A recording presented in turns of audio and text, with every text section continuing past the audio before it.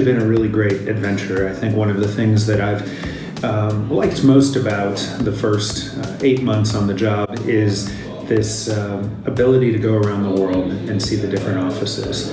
It's fascinating to see what everybody's up to around the world. It's interesting to see where we're aligned, where our DNA is really showing up at its strongest, and of course where we have differences and where we should celebrate those things. Gray has historically been known as a strategic agency. From its founding, it was really an agency that was about business results that were founded on consumer insights, and it's always had a really strong strategic foundation. Over the last 10 years, we've shifted our focus to creativity, but we haven't thrown out the need to be strategic. So our mantra is famously effective, and that's really the combination of creativity, strategy, and of course business results.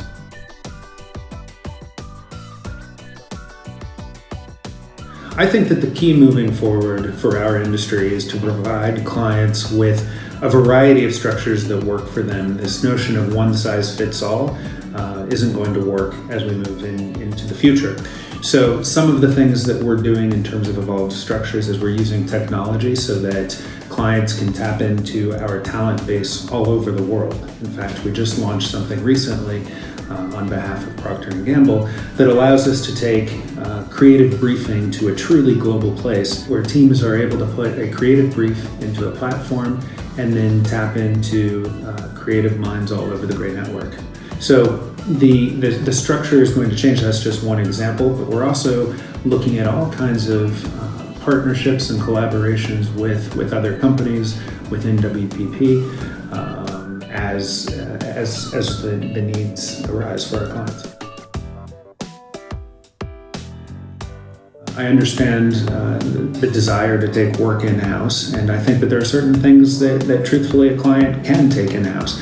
I do believe wholeheartedly, however, that creativity takes a certain kind of culture to really thrive. And unless a client is willing to create that culture, I believe that there's still value, of course, in an agency and the environment that we're able to create for creativity to thrive. I think one of the biggest differences between being the CEO of a creative organization versus another type of organization is really taking care of the culture. Creativity takes bravery. The entire organization is basically an R&D lab. We never know exactly what's going to transpire or what the end product is going to be when something is briefed. And so you need to create a culture where people feel comfortable putting themselves out there, putting their ideas out there, encouraging people to take really hard stances on their opinions with conviction, and then realizing that at the same time taking inputs from other places. It's a very unique sort of cultural phenomenon that I think creative organizations have. So I think one of the great things that's happening right now in advertising is the notion that brands are realizing that they're not simply what they tell the consumers are, but the dialogue that's now created, and this notion that it truly takes a village. It takes a village to raise and to cultivate a brand, and I think that is really exciting, that consumers are now a part of actually defining what a brand looks like. I think the notion that something is either really brilliant storytelling or really effective at sales, this notion that the two are mutually exclusive is probably the most dangerous thing that's happening in our business right now. I think that really great storytelling should drive sales, and it's not only digital work backed by data that can achieve that. I think it's those things plus really great storytelling. So Gray is focused on some of the obvious markets that most global marketers are looking at. We clearly are boosting up our presence in China. We have a lot of interesting things happening there.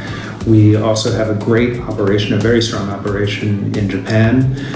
We have new leadership in place in India, and I'm looking for some very exciting things to come out of that region for us.